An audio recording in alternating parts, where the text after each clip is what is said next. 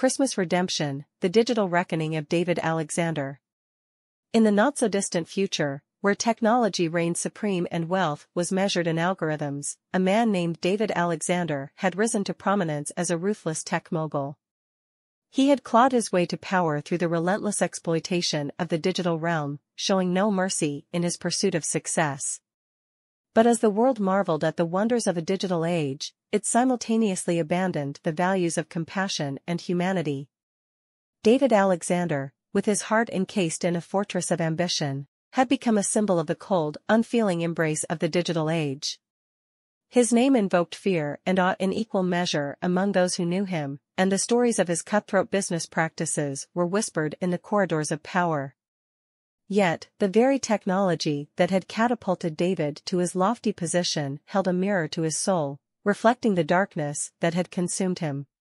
On a frigid Christmas Eve, as the world outside was adorned with shimmering lights and echoing with joyous carols, a reckoning was brewing within the heart of David Alexander. It began with a flicker, a faint, ghostly shimmer, that danced on the edges of his peripheral vision. David was alone in his sprawling penthouse office, surrounded by the gleaming monoliths of technology that had been his kingdom. The soft hum of servers filled the room, a constant reminder of his dominion over the digital realm. David turned away from his computer screens, his piercing eyes narrowing as he scanned the room. There, in the corner, a spectral figure began to coalesce. It was ephemeral and translucent, like a ghostly wisp. Panic clawed at David's throat as the figure solidified into the form of a man. "Who are you?" David demanded, his voice betraying a tremor of fear he hadn't felt in years. The figure spoke, its voice echoing with an otherworldly resonance. "I am the ghost of tech past, David Alexander. I am here to guide you on a journey through the echoes of your past decisions." With a gesture of its spectral hand, the room transformed. David found himself standing in the humble living room of his childhood home, a place he had long tried to forget. He watched as his younger self, a boy with dreams and innocence in his eyes, played with a simple wooden toy. Tears welled in David's eyes as he witnessed moments he had buried deep within himself, the love of his parents, the laughter of friends, the kindness he had once known. The ghost of tech past showed him the choices he had made, the sacrifices he had accepted, and the humanity he had cast aside in his relentless pursuit of success. The room shifted again, and David was transported to the early days of his career. He watched as he built his first startup from scratch, driven by passion and innovation, but the vision blurred as he saw himself betraying trusted partners, stealing ideas, and ruthlessly crushing competitors. The ghost's words echoed in his mind, "Your past decisions, David Alexander, have shaped the man you've become."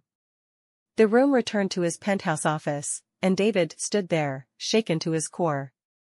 The specter of tech past had peeled away the layers of his hardened heart, exposing the wounds of his past. It was a reckoning that would haunt him forever. As the Christmas Eve night deepened, David's torment continued. The ghost of tech present, a shimmering figure of ever-shifting digital patterns, showed him the grim realities of his present actions. He saw the consequences of his exploitative business practices, the shattered dreams of employees, the communities left in ruins, and the environment scarred by his insatiable greed. David was forced to confront the human cost of his success, the suffering he had caused, and the cold, unfeeling embrace of the digital age that he had fostered. It was a reckoning that weighed on his conscience like a chain, dragging him deeper into despair. And then came the final and most chilling visitation. The ghost of tech future, a dark and foreboding presence, revealed the nightmarish vision of a future shaped by David's insatiable greed. He saw a world where humanity was enslaved by technology, where personal connections were replaced by artificial intelligence, and where the environment lay in ruins. The specter's words echoed in David's mind, "This is the future your actions have wrought, David Alexander." With each visitation, David's internal conflict grew more profound. Guilt and despair clawed at his soul, threatening to consume him. He grappled with the consequences of his choices, and the weight of his past, present, and future sins pressed upon him like a vice. As the clock struck midnight on that Christmas Eve, David Alexander stood at a crossroads. The echoes of his past, the grim realities of his present actions, and the chilling visions of a future devoid of hope had brought him to a moment of reckoning. It was a moment of choice, a moment where he could either continue down the path of unfeeling ambition or seek redemption for his sins. With trembling resolve, David made his decision. He would change. He would use his wealth and power to make amends for the damage he had caused, to restore the values of compassion and humanity that he had forsaken.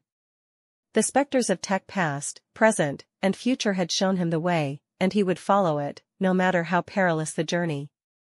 In the digital age, where the line between man and machine blurred, David Alexander would strive to rediscover his lost humanity. And so, the digital age witnessed an unprecedented transformation, a tech mogul turned philanthropist, a symbol of hope for a world in need of redemption. In the end, it was a Christmas story of a different kind, where the power of choice and the possibility of change illuminated the darkest corners of the human soul. David Alexander's journey was a testament to the enduring hope that even in a world dominated by technology, the human spirit could find its way back from the brink. Christmas Redemption, the digital reckoning of David Alexander, became a legend, a story told to remind others that no matter how far one strayed, redemption was always within reach, even in the unfeeling embrace of the digital age. Thank you for joining me on this journey on the key to wisdom. If you are enjoying my heartfelt writings, please hit the subscribe button, like, follow, or notification bell to keep up with future updates. Thank you.